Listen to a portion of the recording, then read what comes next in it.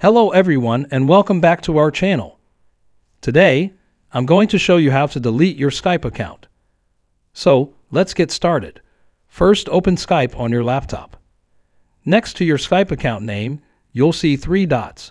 Click on it and then select Settings. In the Accounts and Profile tab, scroll down until you see the Close Your Account option. Click on it. You'll be prompted to sign in one more time. Enter your email and click Next. Then enter your password and click on the Sign In button. Click on it. Microsoft will send a code to your Gmail account, so enter that code here and then click on the Verify. Before proceeding, make sure to read through all the terms and conditions. This step is crucial.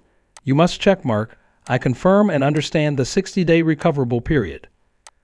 This indicates that you acknowledge that the account will be permanently deleted and unrecoverable. Now, Microsoft will ask you for a reason why you're deleting your account. You can choose the one that suits you best. After selecting the reason, click on Mark Account for Closure.